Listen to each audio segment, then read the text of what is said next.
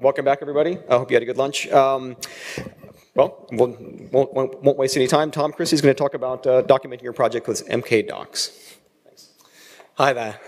Thanks for coming today. My name's Christie. I'm going to give you a quick rundown today of a little project that I've been working on, which is a documentation builder for Markdown called MkDocs or MkDocs or MkDocs. I'm not really sure which yet.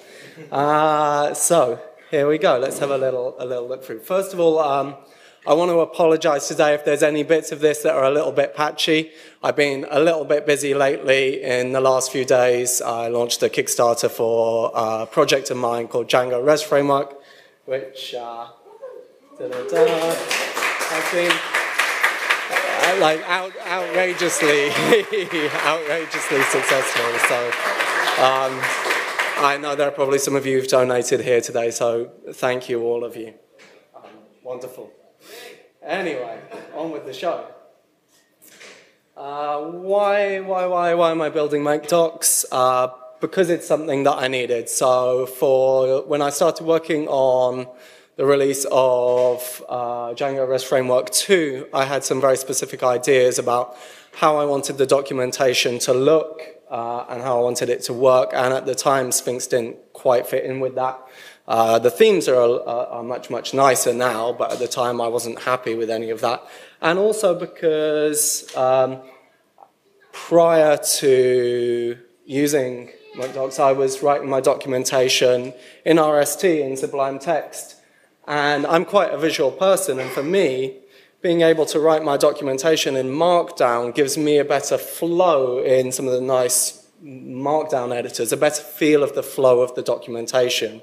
For me, I feel like being able to write my documentation with these kinds of tools helps me write better documentation because I can get more of a feel for how they're going to present to the end users. So I really wanted something that was nice and simple and used Markdown to generate the documentation. So I started hacking away on a little script, and at some point decided that I ought to take this hacky little Python script that just lives in the REST framework repository and turn that into something a bit more reusable and hopefully be able to use that for some future projects as well and open it up to everybody else to be able to use. So this was the end result of how the documentation looked with this hacky little script, and my end users were happy with it as well, so that's nice. Right, I want to spend most of this talk just giving you a very brief demo of using MkDocs, just so you can get an idea of what the documentation layout looks like when you're working with it and how simple it is. So only a couple of prerequisites, Python and pip. I would like, perhaps at some time in the future, to be able to package this up in a way that is invisible that it uses Python so that we can deliver it to a wider community, but that's something on the long-term roadmap. So what do we do to get started? Install MkDocs from PyPy, create a new project, which will populate the directory with a couple of initial files that we'll look at in a minute, and then we're going to start serving our site. So let's do that. So I already have MkDocs installed here. So MkDocs new demo. Close enough. Okay, so if we take a look down here, we can see that it's written this demo folder. And if we go in and have a look, and I hope that's just about, well, I won't bother.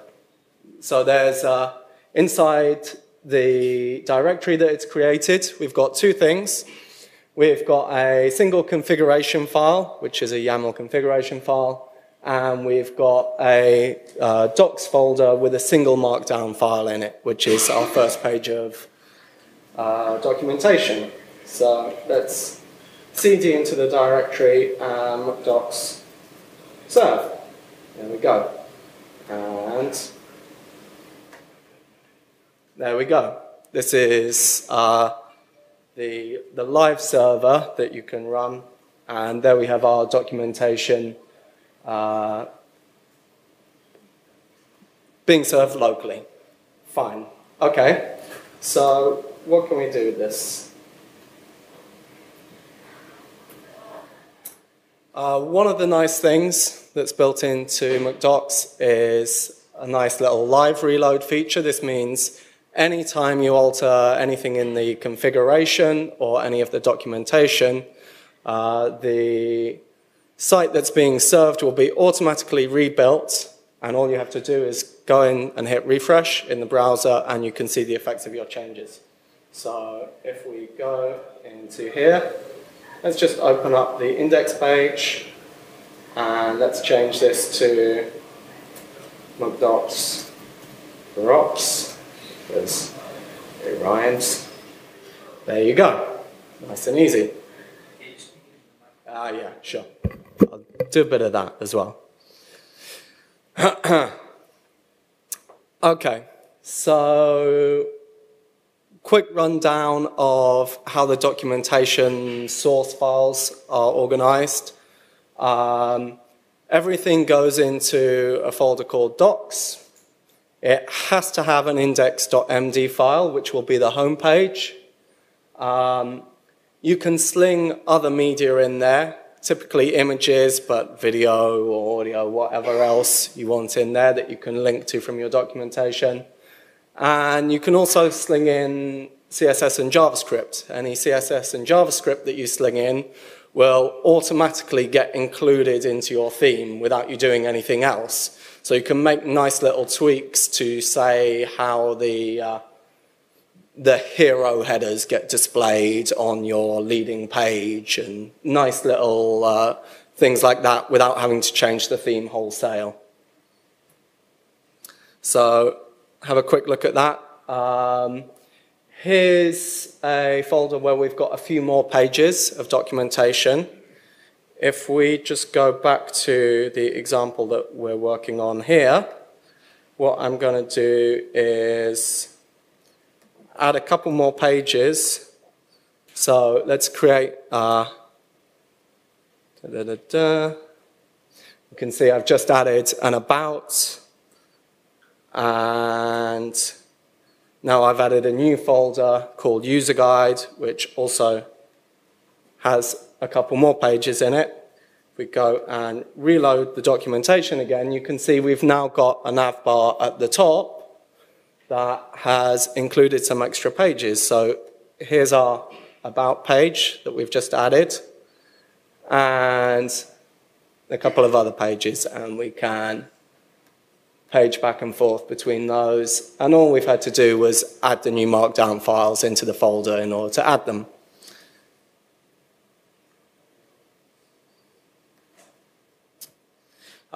Similarly with images, just throw them into the docs directory, then you can hyperlink to them from the Markdown files exactly as you normally would, and they'll be included in the output, again with CSS. And you can also put in other useful things, such as, for instance, this CNAME file, which is used by the GitHub pages if you want to provide a custom domain and you're hosting your documentation on GitHub pages. You can include this little CNAME file where you just put in the domain name that GitHub should understand the documentation to be served under. So one of the things that restructured text is very strong at, which Markdown isn't so strong at, is interlinking. And obviously interlinking in your documentation is very important. So how do you do that with MkDocs? Well, the simplest way to link between pages is just to use standard hyperlinks to the documentation, to the other pages.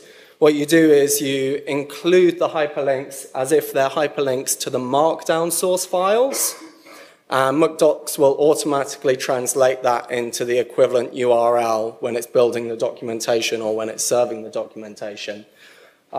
This has quite a nice effect in that when you're working with your documentation in the editors, you're able to click on the links and it will automatically end up bringing you up the next page that you're working on, which is quite a nice way to work on it. And the other thing that I'm in the process of adding to MkDocs, which isn't quite there, is a syntax for slightly more intelligent interlinking that allows you both to interlink to particular pages, but also to particular sections of particular pages. So there's a simple syntax for doing that, which allows you either to just put in a ref without adding exactly any text that it's referenced against, and the top link here would link to any section it can find in the documents called project license. If you don't want the text of the link to match the section that you're linking against, you can instead be explicit about the name of the section that you're linking against, which is the second one down there.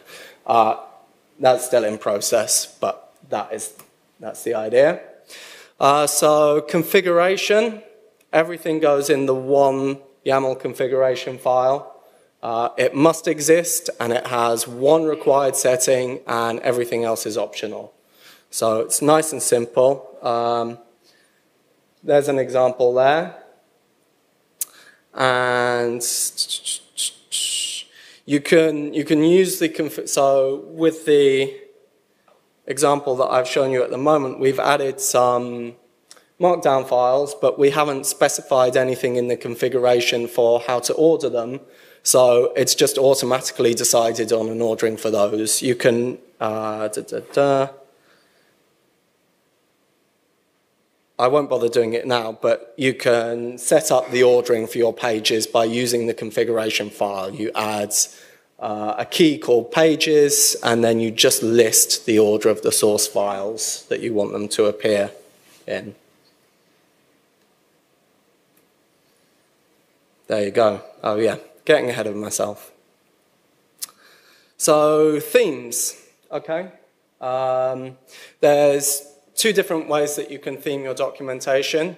There's a whole bunch of built-in themes that you can use, and you can also provide custom themes. So of the built-in themes that are available, we've got this fairly kind of bootstrappy style. There's also a style based on the really fucking cool Read the Docs theme that I can't remember who it was who developed it, but it's really quite nice. And because the default style is based on Bootstrap as well, there's also a whole stack of Bootswatch-based themes available as well, which is really nice and easy to use. So, for example, if we go into our configuration file here, and we say theme United, perhaps, there we go. Brand new theme, lovely.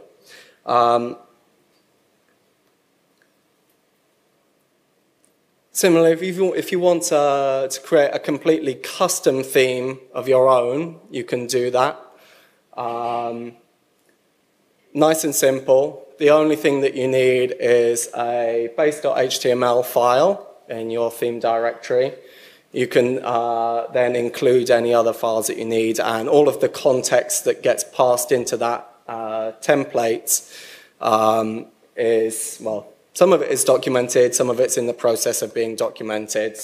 What we don't do is have anything like particular pages that only get pulled in, particular HTML pages that only get pulled in for particular Markdown source files, or anything complicated like that, or anything like partially overriding a theme. If you want a new theme, either you sling some CSS in your project directory, or you just create a brand new theme directory with everything from scratch.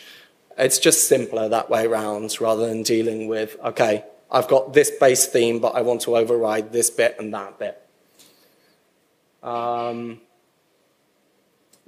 Oh yeah, and here's an example of what a theme directory might look like, right? So we've got a bunch of HTML files which will get translated using Ginger 2 passing in the context, a couple of images, some fonts, styles, JavaScript. There you go. Okay, so let's have a look at building the documentation. I'm going to go and do that now.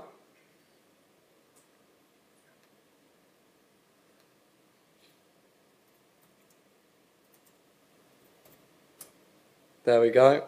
So you can see building the documentation ends up creating a folder in there called site, which has all of the final HTML files in there and all of the other media.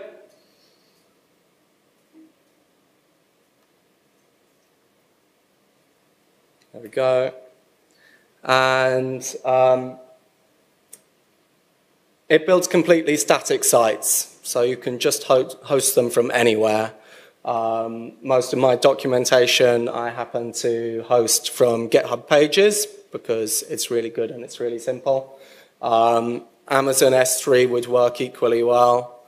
And maybe one day there might be integrated support with Read the Docs, perhaps. Eric has talked about that and said that he'd like that, but I just need to find some more time to work on the project first to make that happen. Cool. So one of the nice things that it also has built in is a nice, easy way of deploying your site to GitHub Pages. So in case you don't already know, GitHub Pages is a way for GitHub to serve up static pages, and what it does is you have to host your site on a branch of the main repo called GHPages, and then GitHub will expose that on a particular domain. I can't remember exactly what it looks like, but we'll find out in a minute. Oh yeah, it will look like this. So let's go and have a look at the built-in GitHub Pages integration. All we have to do is MkDocs gh deploy. Yeah.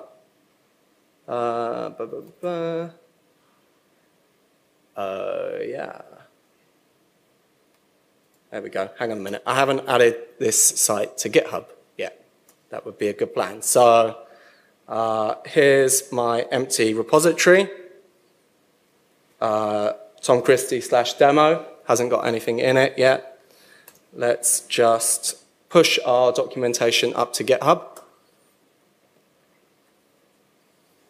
Okay, that's done. So there's our documentation source up there. And now all we need to do is gh deploy.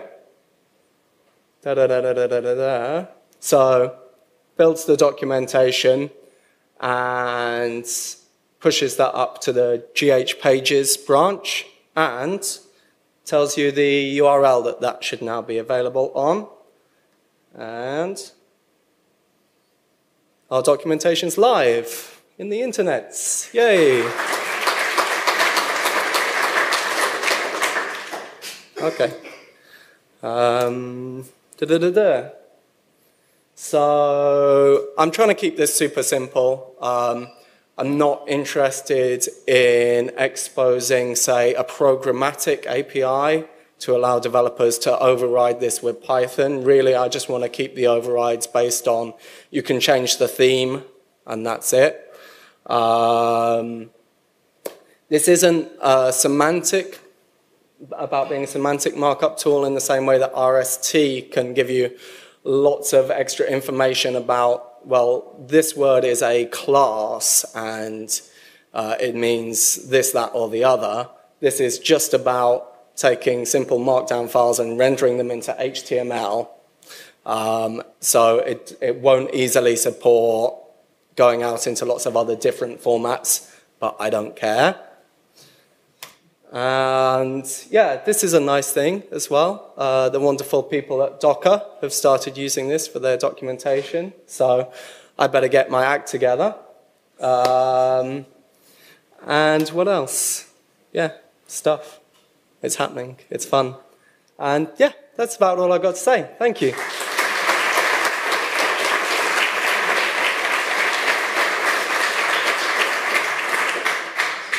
Got time for one or two questions. Yeah. Would you consider adding the ability to upload the documentation to the cheese shop documentation hosting? So the question was about uploading the documentation to Cheese Shop documentation hosting. I didn't know there was such a thing. What, they host static sites or? Setup.py upload docs. Oh, okay. New to me. Setup.py upload docs. I'll have a look. Yeah, that sounds like a sensible option. So.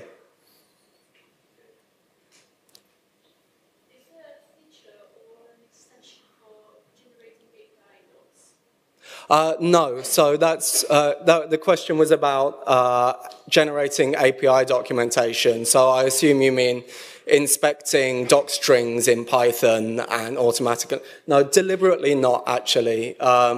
Really, I'm interested in aiming at prose-style documentation. I enjoy reading and writing prose-style documentation more than I do automatically generated API documentation. I'm not a big fan of that style. So, yeah, this is just about textual stuff. Yeah.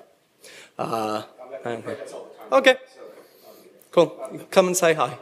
Okay, thanks everybody.